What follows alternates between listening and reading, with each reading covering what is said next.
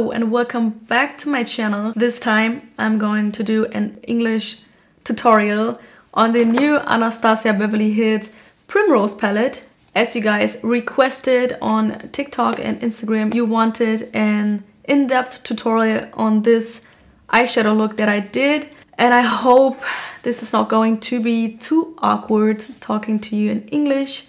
And I hope you don't notice this slightly German accent over here. We are going to create this eyeshadow look with this beautiful palette, and it comes with 10 different eyeshadow shades and a bronzer and a blush in here. I haven't tried the blush and the bronzer yet, but I have tried the eyeshadows and they are beautiful, especially the shimmer shades.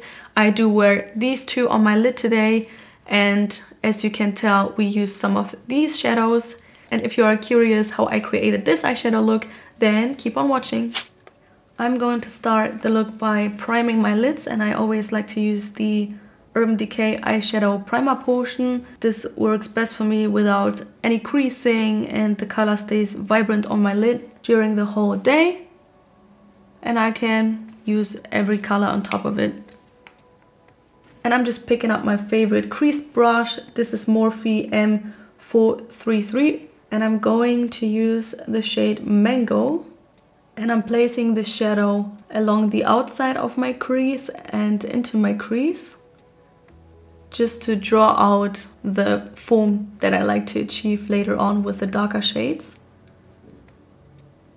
So I'm using less product but going in twice. I prefer that, so the look is going to be more clean at the end. And I'm also applying a little bit around the lower lash line with the same fluffy brush. Next we are going to draw the shape of the eyeliner that we are going to apply later on with this shade. But first we are using the color Rouge on a small pencil brush. This color I'm going to do like a wing almost, and it doesn't have to be precise this time again. We are going to blend this anyways, so it gives us like a smoky liner effect, which is very great for beginners. Going back with the brush that we used prior to this one, and just going to fluff this out a little bit. I'm fading the color into the crease and onto the lid as well.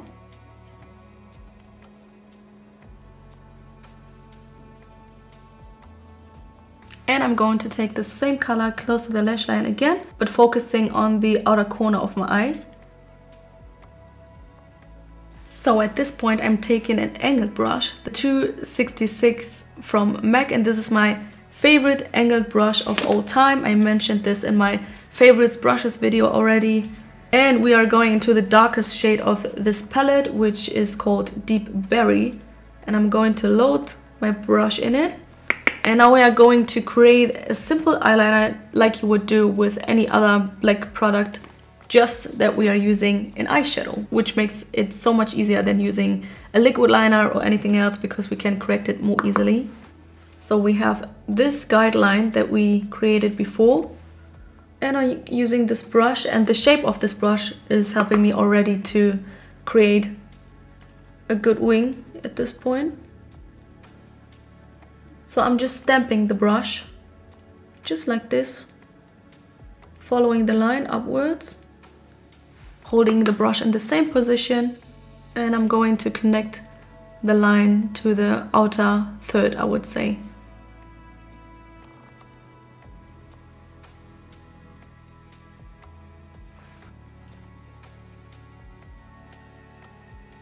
And I'm not going to apply the eyeshadow in the middle part of my lid, because I like the more foxy and lifted eye. And now I'm taking the same brush and going to line the inner part of my eye. And I'm trying to stay as close to the lash line as possible. Using the same brush and the same shade and following the lower lash line. I'm trying to keep the dark color as close to the lash line as possible. Otherwise, when you drag dark colors too far down, you give your eye more like a droppy effect, if it makes sense, like your eyes look a little bit more saggy. And if you want it to look more crisp and more defined, foxy, you should apply it very close to the lash line.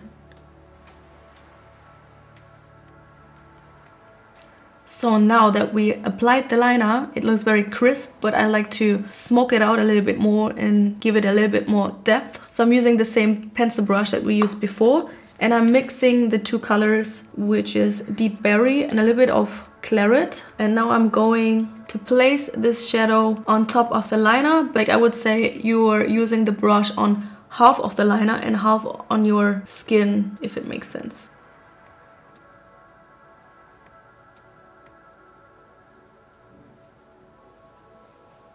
And now I'm going in with the fluffy brush again and blending the corners. And we're doing the same on the lower lash, but focusing again on the outer third of the lower lash line. Okay. And here it's important to go back with your fluffy brush and smoke it out a little bit more.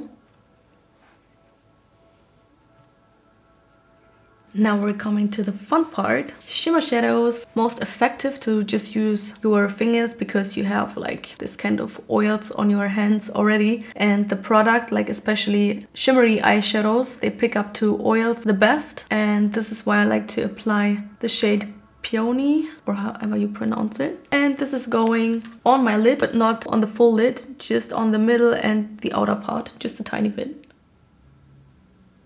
Such a beautiful shimmer shade. I love it.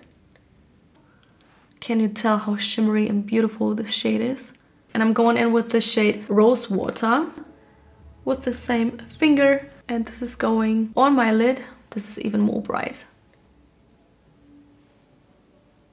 I also like to apply it in the inner corners to make the eyes pop out more. With the brush, you all might know the trick. I'm going to use a little bit of setting spray. This is Anastasia's Dewy Set, and it smells like pineapple. I'm going to spritz it a little bit and going into the shade Rose Water. Now we're going to apply it on the inner corners. It's popping. And just a tiny bit on the lower lash line as well. And what also makes a huge difference is applying a dark liner into your waterline. This creates more like this dark and faded kind of effect. And I'm really liking this one because I have a light side and a darker side. This one is from Charlotte Tilbury from the nude collection, I guess. Put this into my waterline without looking crazy. Try my best. Can you tell how much more dark and shadowy this eye looks compared to this one? And the next step is going to be mascara and lashes. Please don't judge, this package is dirty because I have this package for a long time, and these lashes as well.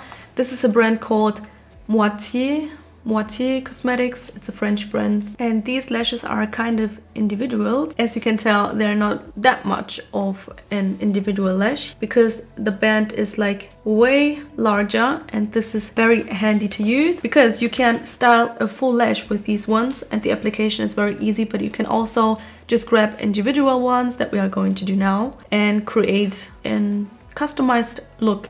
I'm just using some lash glue. I'm using the Duo Quick Set. I'm going to put this lash on the outer half of my lash line, just about here. And they are so quick and easy to apply, and I feel like they do make a difference in the whole look. This sums up this classic, simple look. And if you want to see more English tutorials, then comment this video, give it a thumbs up, and subscribe if you haven't already. And activate this bell if you want to get notified when I drop a new video. Have a great weekend. Until next time.